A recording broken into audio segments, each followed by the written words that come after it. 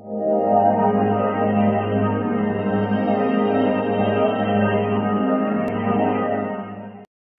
chào các bạn, trong chuỗi video clip về việc bảo quản hoa quả tươi, chúng ta cùng nhau khám phá cách bảo quản quả cherry sao cho tươi ngon mà không mất đi chất dinh dưỡng mà chúng ta dùng trong bữa ăn thường ngày của các bạn.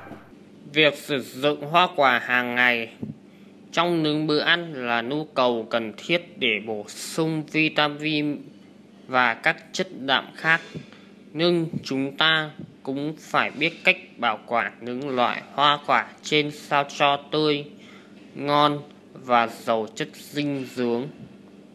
Để bảo quản trái cherry được tươi ngon mà không mất đi chất dinh dưỡng, chúng ta phải bảo quản quả cherry ở nhiệt độ bình thường, khoảng 25 độ C, hoặc để nơi khô thoáng mà không khí có thể lưu thông được. Khi chọn mua cherry, chúng ta cũng không nên mua những quả chín quá hoặc bị dập nát, và mua với số lượng vừa dùng cho một lần. Tôi vừa giới thiệu với các bạn về video clip về việc bảo quản hoa quả tươi, quả cherry với những lời khuyên mong rằng sẽ giúp được các bạn được nhiều kinh nghiệm. Cảm ơn các bạn đã quan tâm theo dõi. Xin chào và hẹn gặp lại.